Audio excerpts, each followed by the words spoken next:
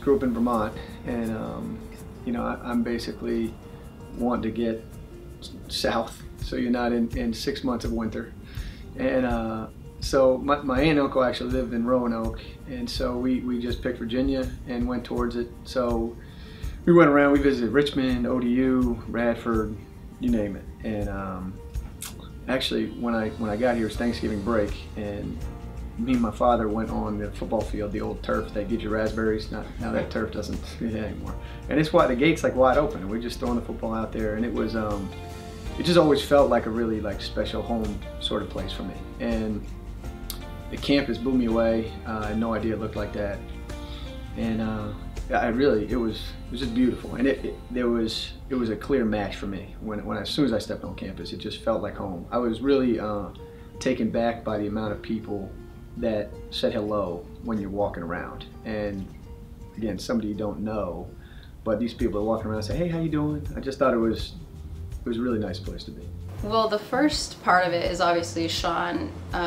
You know, it's Sean's alma mater, so coming back to that, and I had visited a few times when we were in college, when we dated a couple years in college, and it just always felt nice when I came down here. I never thought we'd be back here, so that was a nice surprise. And I remember when he had accepted the position with Kenny, and I came the next weekend to get a feel for the area and, you know, see what it was like, and I just loved it. It feels like home. That's the best way I can describe it. When we first got here, everyone was so welcoming, everyone's so warm, and just so supportive. I mean, everyone's just, it would have been a hard place for me to leave, I'll tell you that, if we had to. I don't know, many people don't know this, but I met my wife on I think the playground in first grade.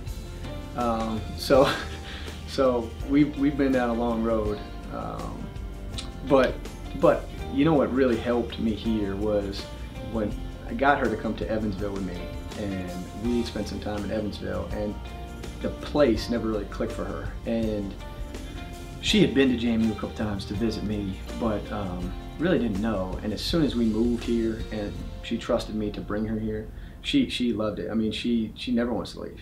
And it's the same landscape as in Vermont, where you got mountains and you got, you know, that sort of thing. But she loves it. She just loves the community. I mean, the relationship she's got with our neighbors in our neighborhood. I mean, she loves it here, and it's been special for me to go to school here, and then now I've got now a wife. I've got 2 kids that are coming to JMU football games and going to JMU basketball games. I mean, I think that's like one of the coolest full circles you can have, and especially being as a part of the university as I am. And it's one thing to just move to Harrisonburg to be here to support JMU athletics, but being involved and the opportunity, you know, for your children, and when you think about your children, them being able to come and sit in the second row of a sporting event. I think not every kid gets to do that, you know. Even my sister has three kids, and they live for this. They live for Duke Dog. They live for, I mean, it's nonstop, you know. So that's been really special to me, and it is home for me, and it's always felt like that. And the best part is my wife feels the same way, and it's, you know, she's even joked, we're not, I don't care what you're doing, we're not going anywhere. We're staying right in this house that I love right here. So so it's been really special. It's nice. Sean and I have talked about the importance of family. That's always been huge in our core values, just in our relationship and everything we do together.